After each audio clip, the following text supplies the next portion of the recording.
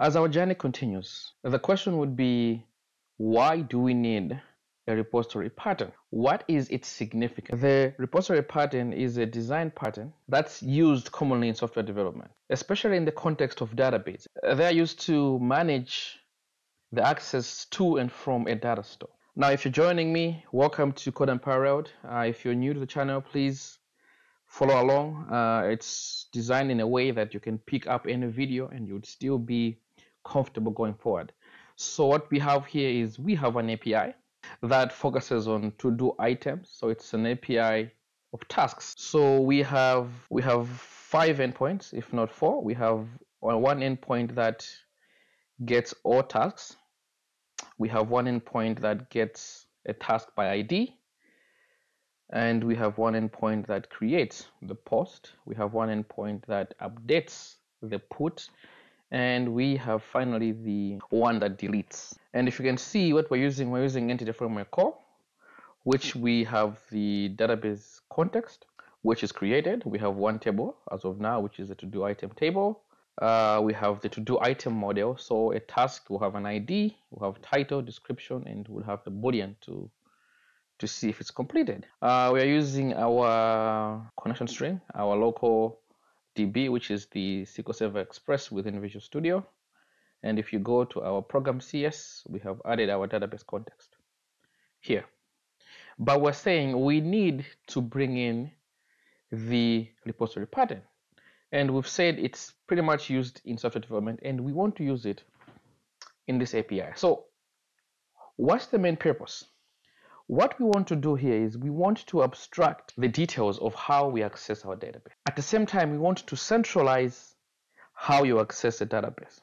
As it is now, you'll see that we have one controller. It's called task controller. This guy is talking to a database directly. Now you might wonder, isn't that okay? That is not really okay. What if I have 10 controllers which talk to the same database? I will need to talk to the database directly in all the 10 controllers. Now the question will be, what if the access changes? It means I would have to come to these 10 controllers and change at every place. That's tedious, that's not maintainable, that's not scalable. So what we want to do is to put all that logic in one place. So if it changes, we change there. We do not touch the rest of the controllers. And as we start, you are going to see what I'm talking about. So we'll also touch briefly about dependency injection and how it will help us to implement our repository. So let us proceed and begin with we are going to use an interface to implement the repository. Others use abstract classes. It's pretty much how you intend to do, but I think interfaces are better. And an interface, if you are a beginner, is just a contract that will say that if you are going to use this interface, you have to satisfy this contract. So I'll create a folder, then we'll call that folder repository. Then I'll create an interface which I will call, so new item, I'll call it I to do item repository.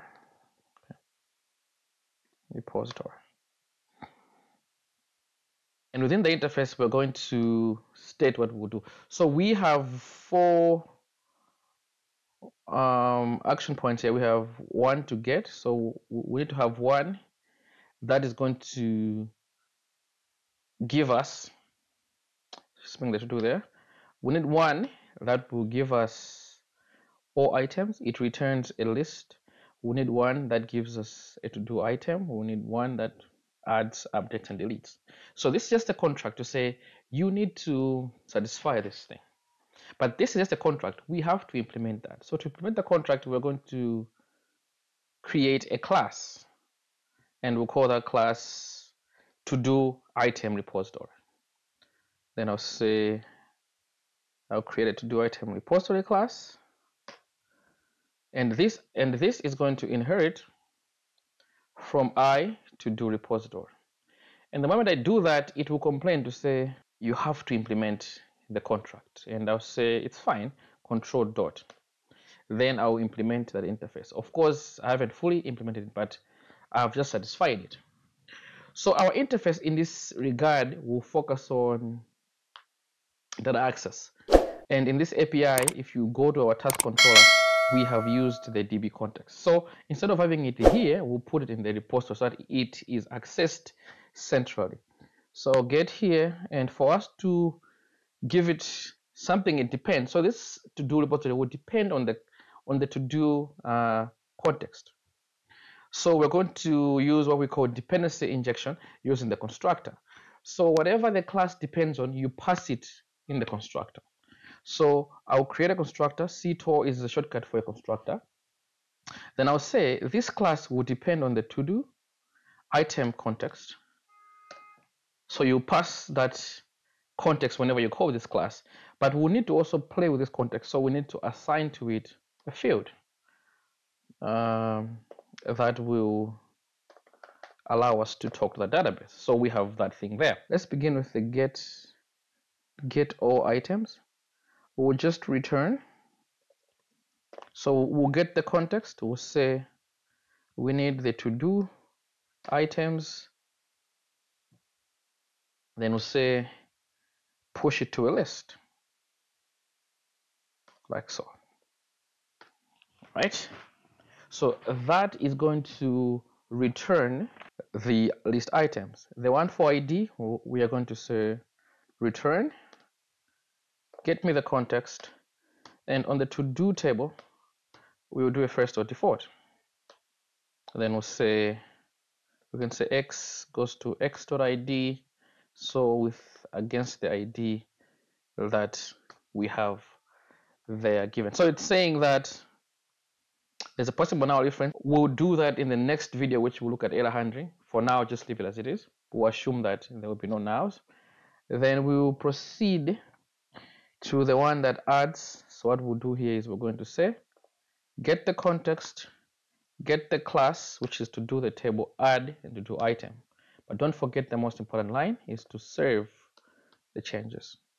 If you don't do that, it will not save. For us to delete, we have to make sure that what we want to delete, first of all, exists. And once we know that it exists, then we can do so. Var, we can say to do item to delete is equal to, we use the same context. Then we'll say, give me the to do items. Then we'll say first or default, where x goes to, so we'll do a lambda expression again there, is equal to ID.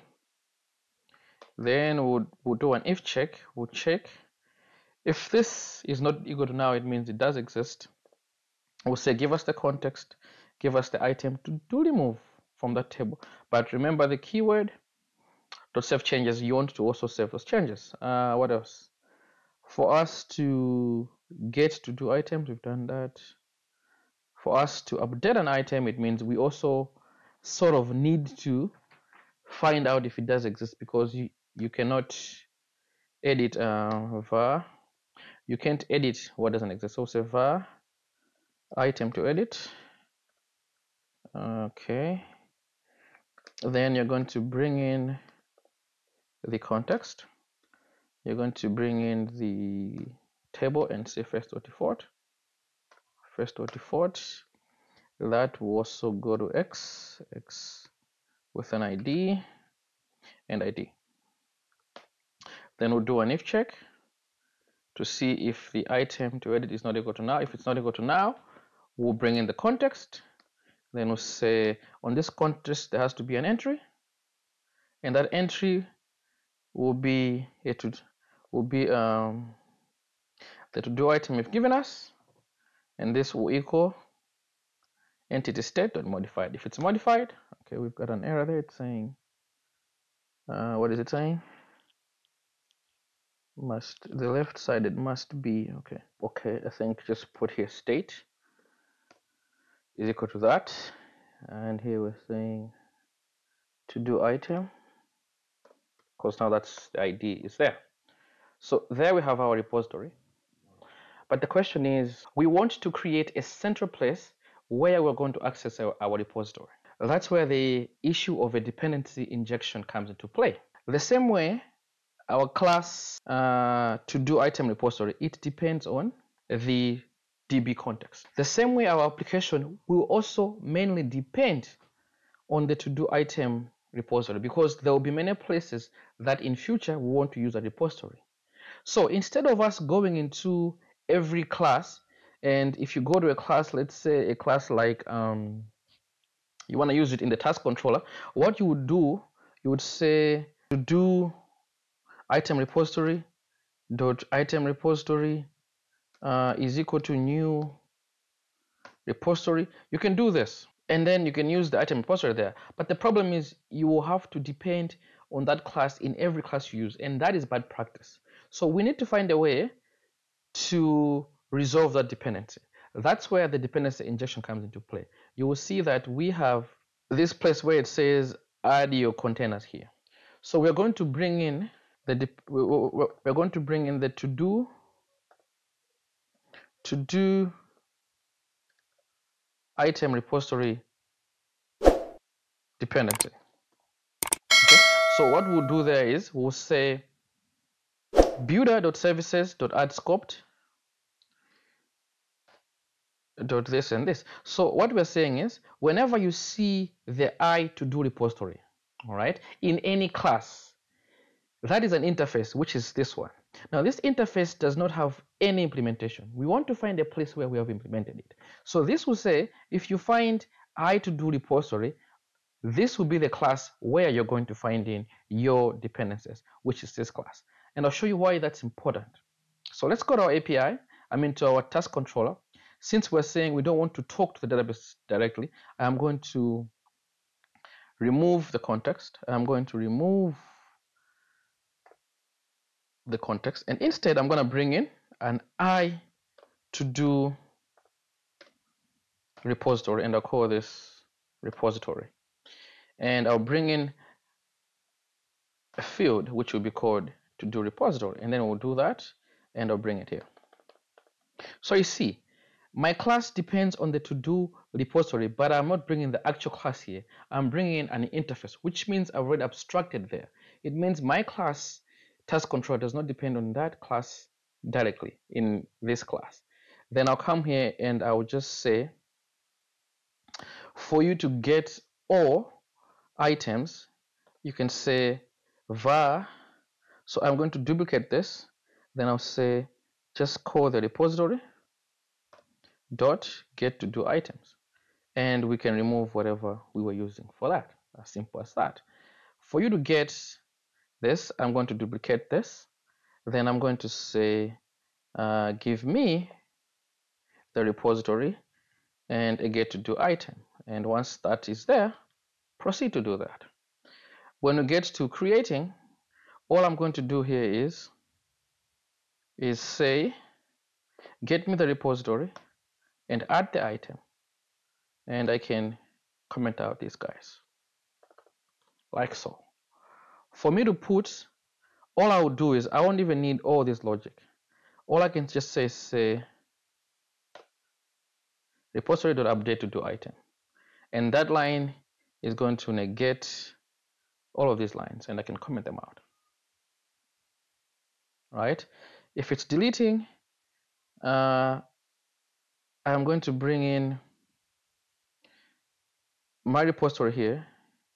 I'm going to say repository.delete item, and I can comment all those guys out. And let's see, and let's run it to see if the API will still behave the same way. So I'm going to run the API. Okay, now if I say let me get all task, it will still go to the database and get me all task. It get me leg day, it will get me gym.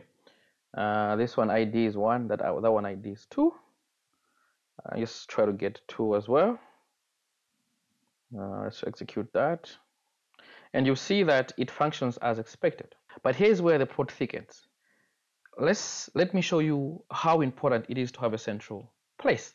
If your boss comes and says, you know what, we want to change the way we talk to our database. We want to talk to our database in a different type of. Now you have one place where you can change it. It's here. It's no longer in any controller. So what do we do?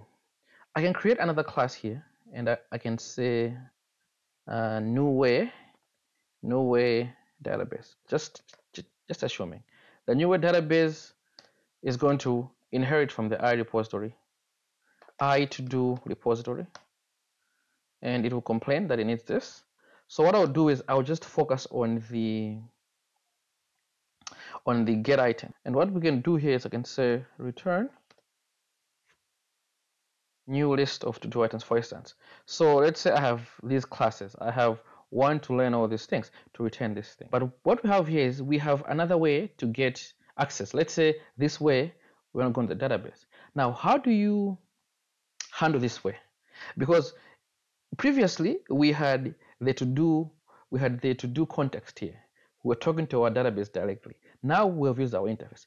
Now it means task controller doesn't care how you get your tasks.